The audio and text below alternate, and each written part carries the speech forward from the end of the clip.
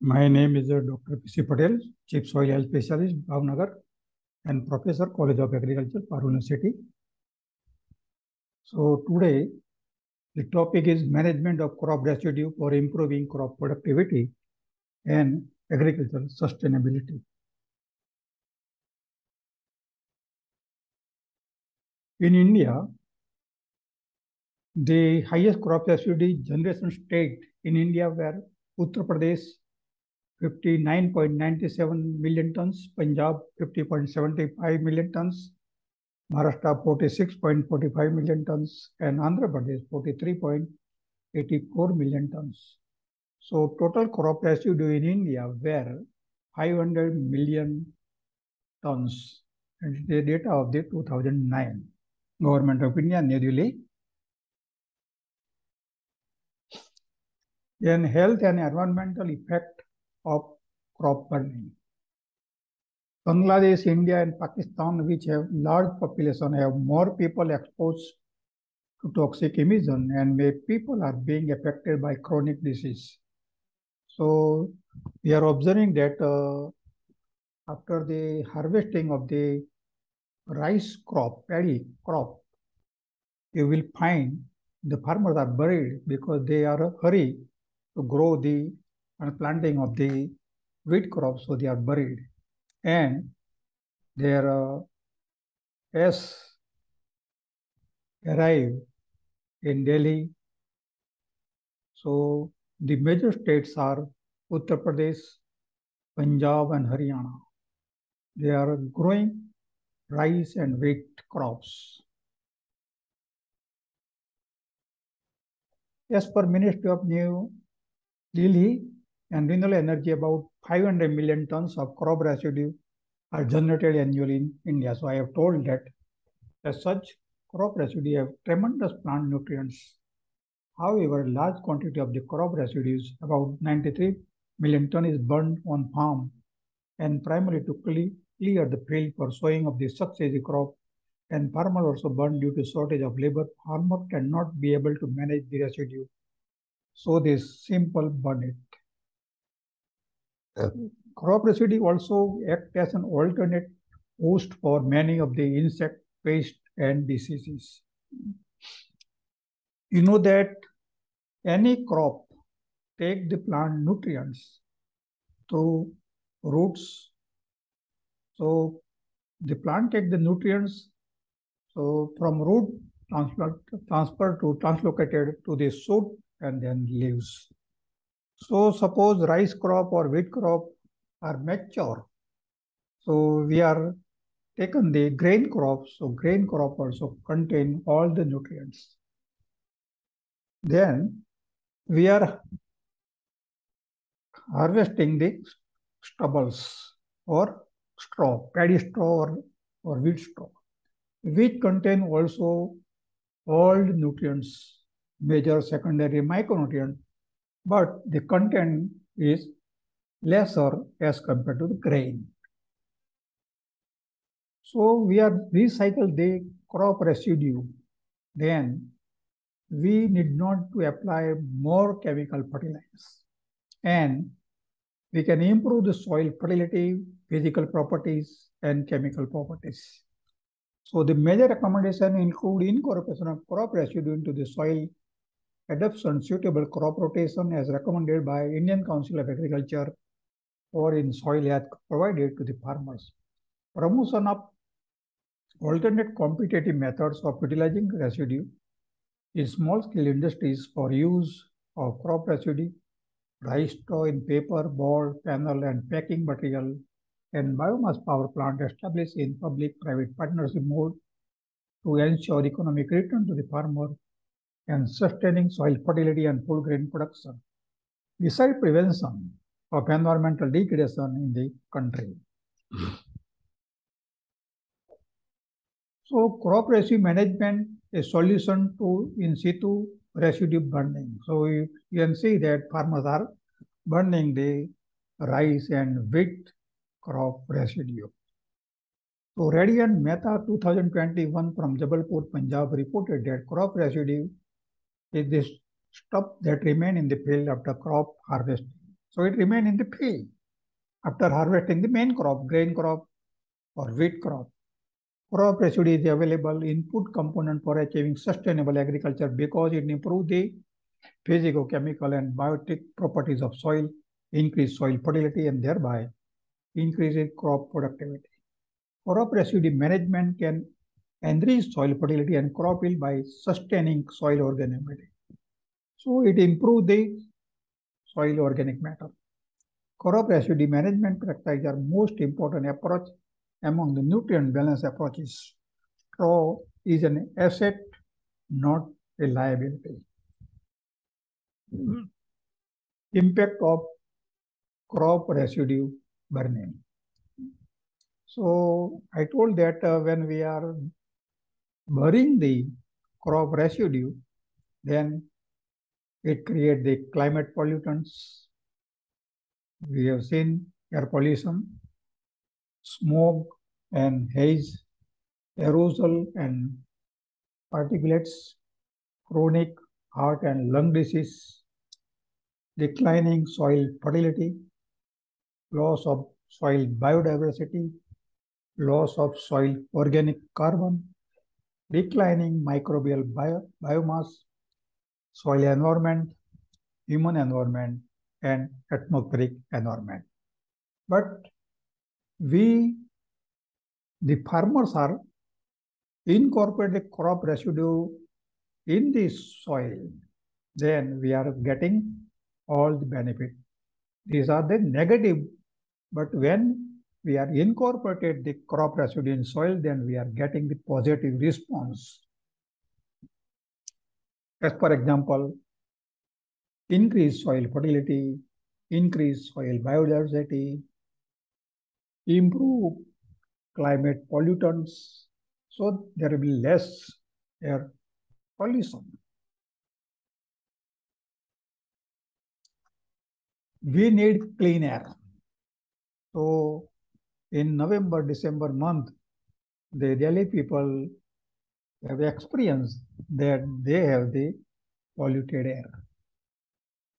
But human beings require clean air.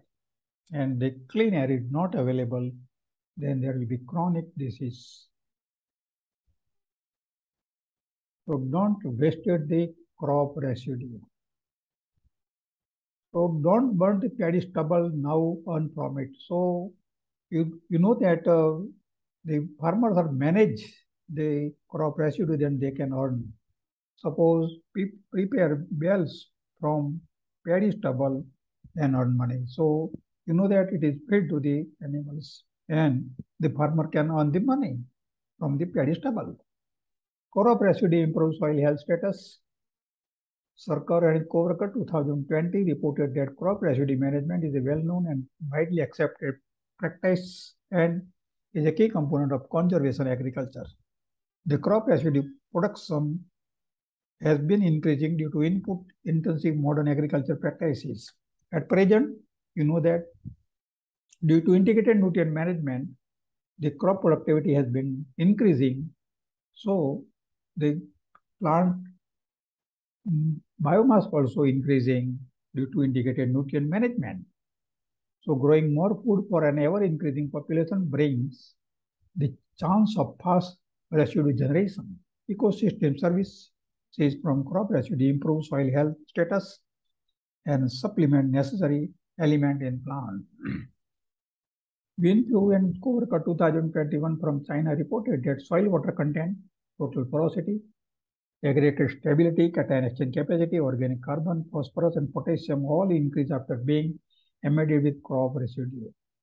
The rice pod has positive impact on soil microbial property. Besides crop residue, play a crucial part in soil remediation. Crop residue as soil amendment have inhibitory effect on some heavy metals, organic pollutant, and pathogen. They can also elevate the pressure of saline and alkaline soil. So suppose you are buried the crop residue of the rice and wheat in problematic soil, then there will be improvement of the saline alkaline soil.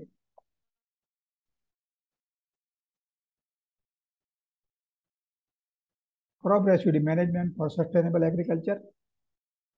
Moria et al. 2020 from ICAR New Delhi reported that India is facing various challenges in agriculture sector for sustaining soil fertility and food production, besides environment degradation and food security of the country in the event of ever increasing demand of food grain production with limited cultivable land. So in India, the population is about 140 crores at present. In 2070, it will be reached to the 170 crores. So diminishing the land, and we have only one option to increase the crop productivity per unit area and time, or we have to grow vertical agriculture farming.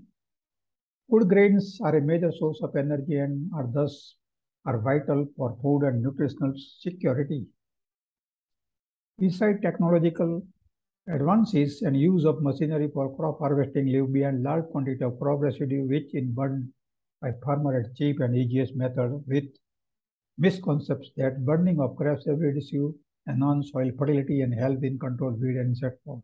So it is wrong. You know that at present the farmers are harvesting the crop rice and wheat through the harvesting machine. So the crop residue remain in the field and the farmers are buried the crop residue. From various studies, it is concluded that burning of crop residue result in heavy loss of organic carbon, as well as soil nutrient, emit large amount of submicron aerosol and trace gases like carbon dioxide, sulfur dioxide, carbon monoxide, and smoke, thereby posing problem to environment and human health hazards. Moral and Mirzai and Korka 2021 trial results also indicated that crop residue application can improve soil quality and yield in cereal production system under semi-arid condition during the first year of application. It is crucial to capture at least 50% of crop residue on the soil surface after harvesting agriculture system in similar semi-arid environment. So farmers are advised that whatever they produce the crop residue, so 50% have been utilized in his farm, means incorporated in the soil, and 50% crop residue has been sold to the merchant.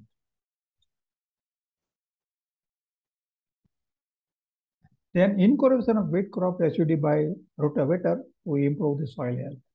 So government of India has taken good by steps, and they are given the subsidy to the farmers for purchases of the rotavator, and rotavator is best. It incorporates the crop residue easily and less human labor is required. So it is a tractor now. So the uses of rotavator in agriculture provide for soil preparation without the use of lot of work. The maximum amount of nutrient is supplied to the plant by turning the soil. The better the soil structure, the greater the agriculture output, and hence the higher the net profit. And you know that the government of India has given subsidy for farmers for purchasing the selected machinery, including the rotavator. Effect of wheat and rice straw on organic carbon, soil quality, and crop yield. So in figure you can see that wheat straw returning in the rice field. So here wheat straw returning in the rice field. Then rice growth with wheat straw. So you can see the better growth when they incorporate of the wheat straw in the field. Then rice straw returning in the wheat field. So whatever the rice straw has been returned to the field, and thereafter planting of the wheat crops. So, and wheat growth with rice straw. So you can see the growth. So it is a continuous life cycle. The benefit of the wheat taken by the rice and wheat benefit taken from the rice. So it is a recycling, and Effect of straw returning on soil organic carbon and rice wheat rotation system, and it is studied by the Jin 2020 Food and Energy Security. So Jin and Korka 2020 concluded that in the rice wheat rotation system, returning 1,500 to 4,500 kg per hectare of rice straw and 2,250 to 6,750 kg per hectare of wheat straw to the field helps increase organic carbon content, quality of soil, and promote high annual yield. It is the most conducive to the accumulation of soil organic carbon. So organic carbon is increasing. Why the yield is increasing? Because organic carbon is increasing. And you know that all the major secondary and plant micronutrients are linked with the organic carbon. Organic carbon is poor, then all the nutrients are medium or in lower content. So crop residue and soil physical properties. So here you can see that low erosion due to inhibition of runoff.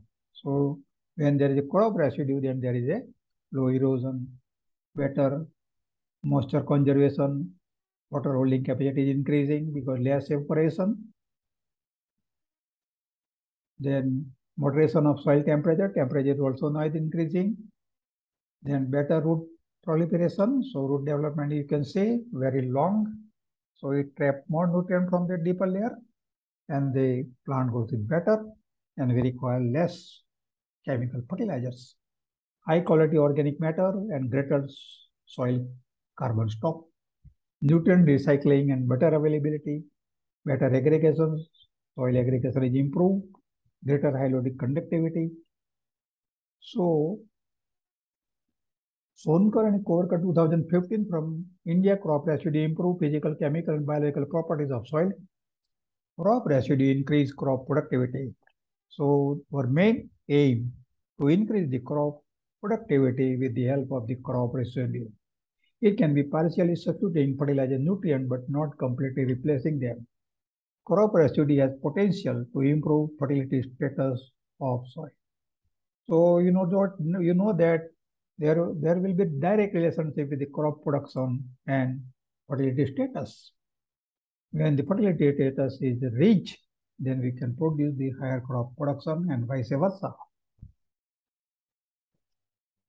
Crop residue management to reduce greenhouse gases emission and wild infestation in central India through mechanized farm operation.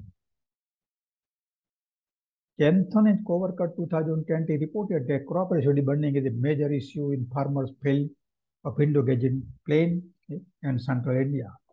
It emits air pollution and greenhouse gases into the atmosphere that adversely affects soil, crop yield, human health, and the environment.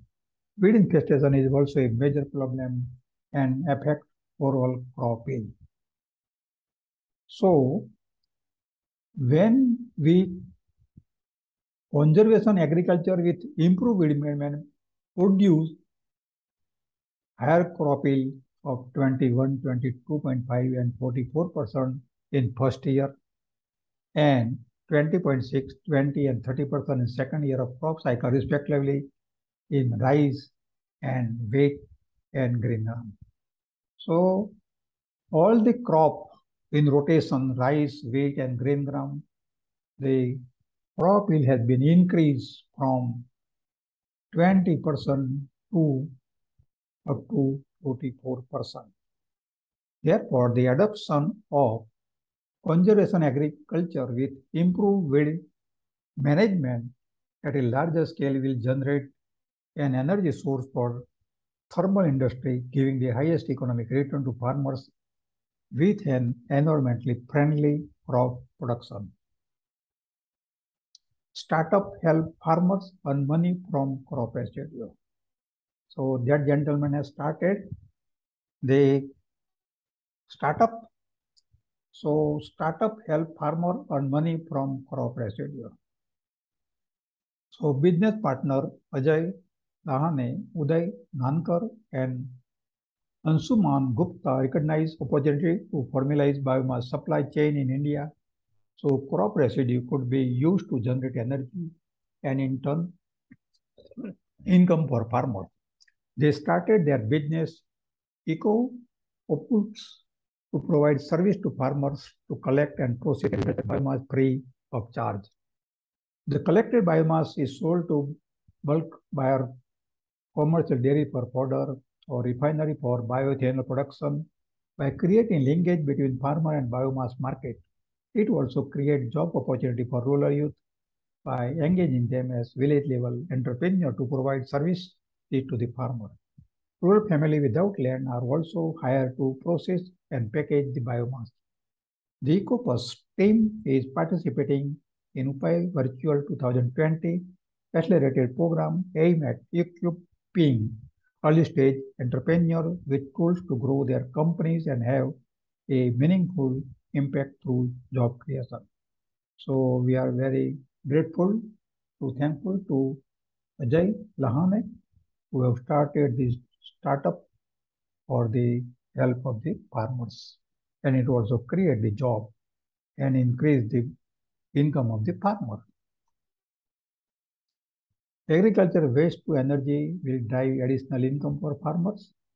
So Indian Institute of Petroleum, a part of the government agency Council for Scientific and Industrial Research, has come up with studies that show agriculture waste and residue can be renewable carbon resource and can be turned into energy products, biofuel, and biofertilizer.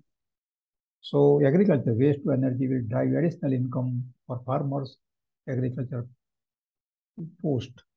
So farmers are requested, don't bury the crop residue, either rice, wheat, or maize.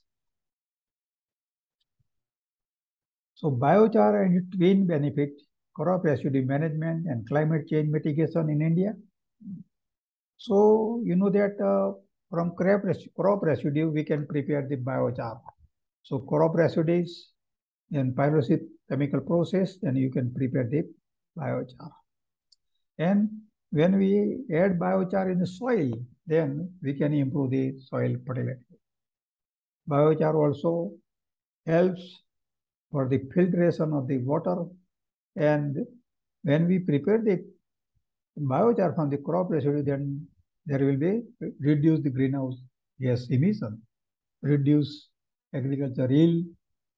We are not use the crop residue and burning, then the crop yield has been decline fertility and so on. So out of control climate change, what do we do? So what we do, we have to don't bury the crop residue in the field, and we have to utilize incorporate in the soil or use for the biochar, feed to the animals.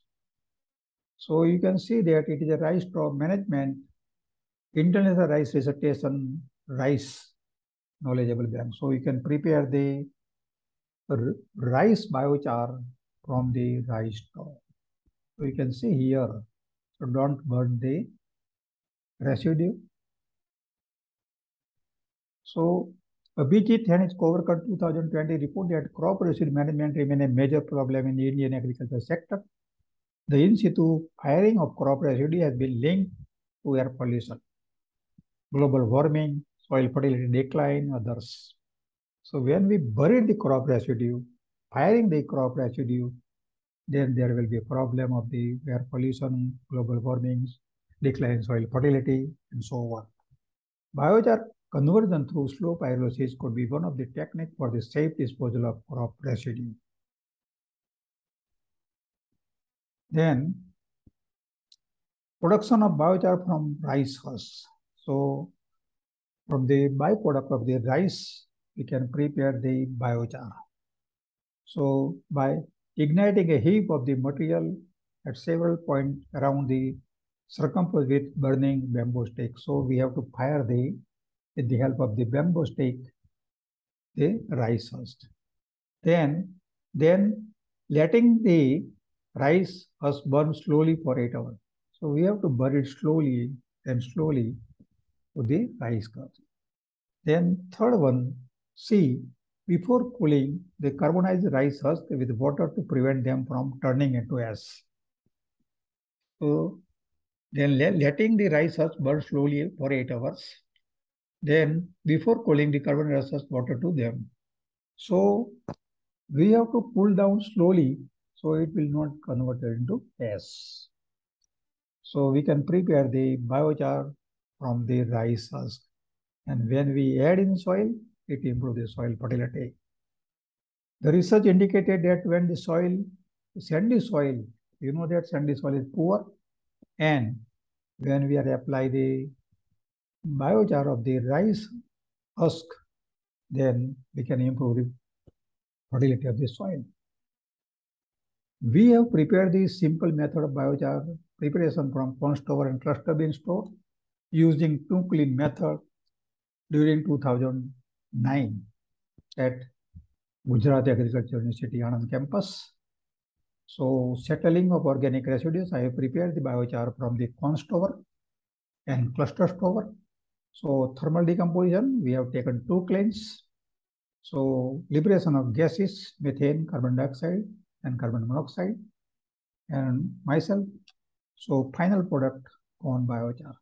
And we have tested corn biochar on corn crop, and we observed that application of 5 or 10 ton corn store biochar along with the recommended dose of chemical fertilizer produce significantly higher dry matter yield and crude protein yield of. So managing crop residue to reduce diseases. Burial and tillage of surface residue are way to reduce disease, inoculate and decrease the risk for some corn diseases, grey leaf spot, northern corn leaf blight, southern leaf blight, and yellow leaf blight. First diagnosis, any unknown plant disease in the field. A few plant pathogens like white mold or tobacco mosaic virus are able to survive exceptionally long period of time in soil and crop residue. It is important to identify this problematic pathogen early, remove infected plants promptly, and follow sanitation procedures specific to that disease to reduce the ability of the pathogen to survive on site. So we have to remove the infested plant having the pathogen. While harvesting is ongoing, remove infected plant or plant part to prevent spread to neighboring healthy plant. So we should have to remove the infected plant with the disease so that there will be no spread of the disease to the healthy plant. So corn residue management is a cultural practice to manage some foliar disease. So I am serving at Sevama Agri Clinic and Agri Laboratory, Bhavnagar, Gujarat. And I am working as a chief soil health specialist. So I am requested to the farmer that carry out soil, water and plant testing for plant nutrient as well as plant diseases, diagnosis, bacteria, fungi and nematode from soil and plant sample at. So our laboratory name is Sevama Agri Clinic and Agri Laboratory, Bhavnagar, Gujarat, India. The website is sevama.in. Another firm is Mati Agromart Private Limited, Bhavnagar. The website is www.matimatiagromart.com. So please contact helpline number +91 63 59 59 59 59. So we have to make clean India. स्वच्छ भारत बनाने का है हमको एक कदम स्वच्छता की ओर, and we have to save soil. So healthy soil, healthy plant, healthy people. Again, I am requested to the farmer that don't burn the crop residue, and from residue you can earn the money, and 50% you will incorporate in soil through the rotavator. Then you will improve the organic carbon, aeration, aggregation, etc. And your soil become fertile and you will get the higher crop production and you will get more profit. So thank you very much. And if you have any problem in soil fertility management, then please contact. My name is Dr. P.C. Patel and my email is patelpc12@gmail.com. Again, I repeat, patelpc12@gmail.com. If you have liked my video, YouTube, then please subscribe. Thank you.